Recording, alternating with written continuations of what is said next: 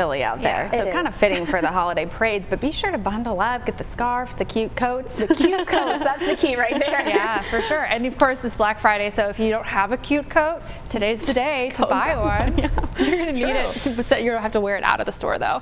Here's a look at our holiday shopping forecast. Temperatures in the 40s, winds gusting up to 25 miles per hour in the Triad, chilly and breezy in the foothills as well. And in the mountains, we had some flurries out there that are drying up at this point. Our high is only in the mid-30s, and we've got winds high too, so we'll be talking about that being a factor, feeling more like we're in the 20s at times and maybe even in the teens.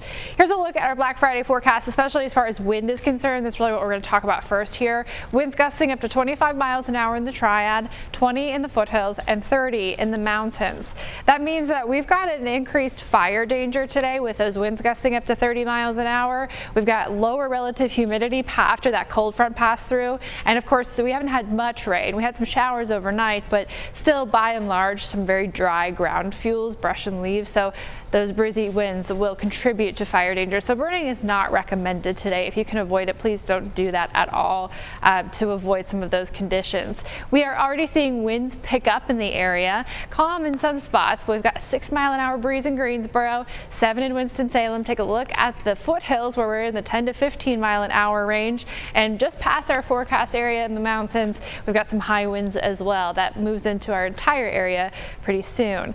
Here's a look at our temperatures starting to fall here already. 40 degrees in Greensboro, 37 in Galax. This is because of a cold front moving through. Here's a look, radar and satellite. The showers associated with that cold front are already past us. As we zoom in closer into the Triad, for the most part we're drying out. Some moisture is still out there, but that air drying out pretty quickly as we head through the next couple of hours. And in the mountains we had a few flurries, but those are starting to dry out as well, so we won't have much more to talk about as far as rain or snow is concerned for the rest of the day and for the rest of the weekend.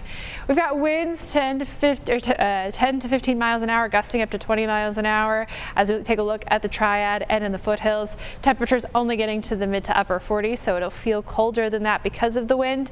And the mountains really the concern here with those cold temperatures and cold wind chill numbers, especially because we spend most of the day below freezing to begin with, and the winds just make it worse. So make sure if you're headed out in the high country today, you've got all your skin covered, because this could be a hypothermia, frostbite kind of day, and especially in the late hours.